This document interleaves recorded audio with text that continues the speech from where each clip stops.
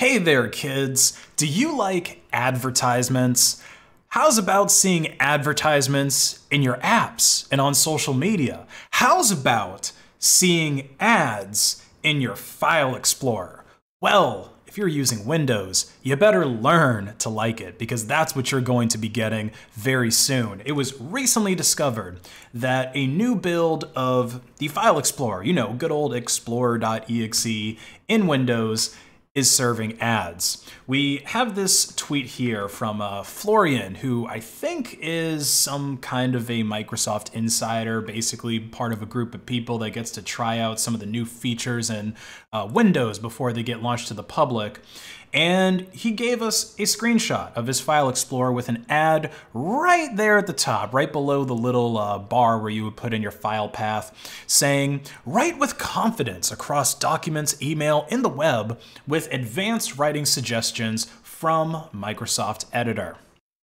So yeah, obviously this is a really crappy feature that Microsoft is trying to cram into Windows. Nobody in their right mind wants to see ads in their file explorer. But I'm honestly not even that surprised. This is Microsoft that we're talking about, and they've been putting more and more ads into their operating system for years now. Since the launch of Windows 10, the start menu has had ads in it, okay? Everyone who's on Windows has seen an ad for Candy Crush before, full stop. And shortly after that, Microsoft started putting ads on the lock screen as well.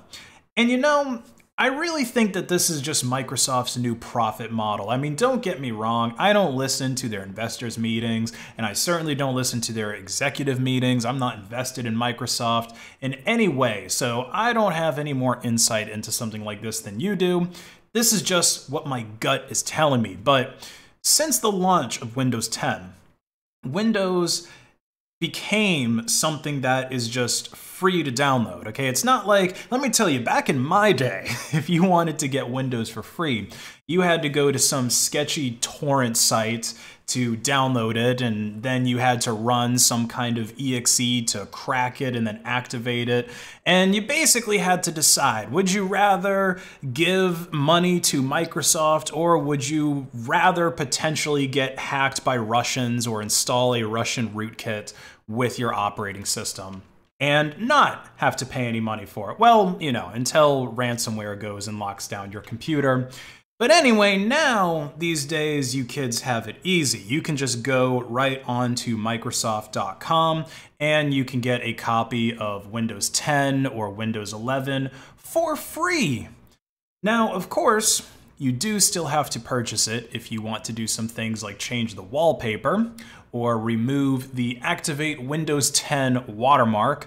And also in Windows 11, they added that new little bit of DRM where they would force you to use this really stupid, centered start bar thing, and the only way you could move it over to the left where it belongs is if you activate Windows.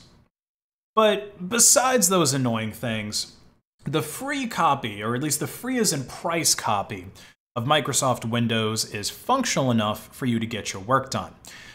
So my guess is over the past few years, Microsoft has just been switching to advertisements for its profit model instead of trying to get people to pay for its ISOs, which I think is a great model for websites, but horrible for an operating system. And I couldn't help but notice that the screenshot from this guy's Twitter account that he made of his file manager is advertising the Microsoft Editor, which I actually think is more of a writing assistant. At first I thought it was a text editor, but it seems like it's sort of like some kind of a Grammarly thing that's supposed to help you with, grammar and spelling and whatnot. But anyway, I can't help but notice that it's advertising a program for creating documents, and this particular ad showed up when he's in the Documents folder. So I can't help but think that this is some kind of weird targeted advertising that Microsoft is getting into. Would they be recommending some kind of a Photoshop app to me if I'm in the Pictures folder, or maybe some kind of audio editing program if I'm in the Music folder? Stuff like this is what I find really creepy, because if it works the way that I think it works, then Microsoft is literally watching your every move in their operating system. And it's not open source. Okay, so there's no way to really validate this. I mean, maybe some person from Microsoft can be like, oh no, we totally wouldn't do that. That's silly. But they're not going to share the source code with me to prove it. So I have to assume that Microsoft is just able to see every single move that I make on my operating system if I'm using Windows, or at least in the file manager, which honestly, that alone, just being able to see what files somebody downloads, modifies, and opens, and then when they download, modify, or open them, is pretty much all you need to gather a lot of information about their computer habits. Now, Microsoft's official position on this is that it wasn't meant to be pushed out to the public, that this is something that was just meant to be tested internally. And it does look like they actually pulled back the feature, because I tried firing up a Windows 11 virtual machine, and yes, I know I'm going to have to ask Stallman for forgiveness, but I fired it up just so I could try to see for myself, and also partially because the screenshots from The Verge and this guy on Twitter showing the advertising in the file manager kind of suck. But yeah, I tried to, well, first I downloaded this ISO from a sketchy Russian torrent site, because these insider builds, you can't really get them officially from Microsoft, or at least I wasn't able to find it.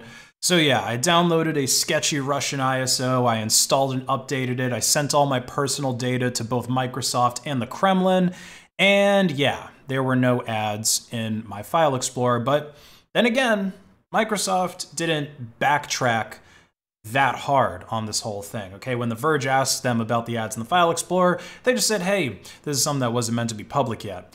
They didn't say, oh yeah, you're right, ads in the file manager. I think that's a little bit crazy.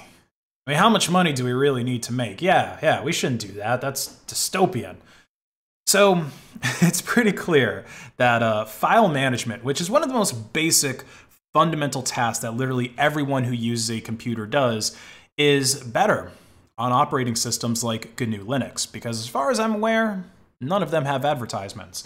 And it was also true that this was better before Microsoft even started putting ads in the File Explorer, because, I mean, for one, if we were to look at something like a dedicated file management device, like network attached storage, these devices are almost always running software that's based on GNU Linux. I think you'd have to be a little bit out of your mind to use a Windows-based NAS.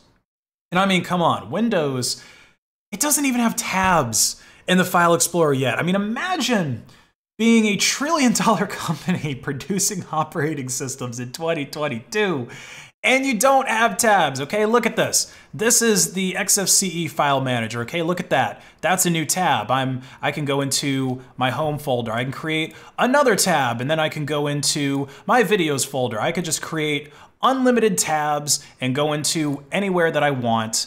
It doesn't matter. And this has been a feature on Linux for years now, possibly for decades, because I know at least since I've been using GNU Linux, tabs in various file managers have always been an option.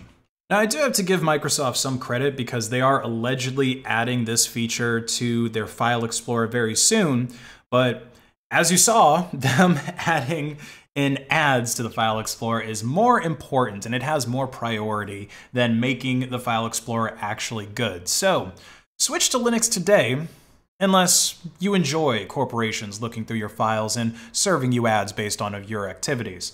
Like and comment, tag the algorithm, and have a great rest of your day.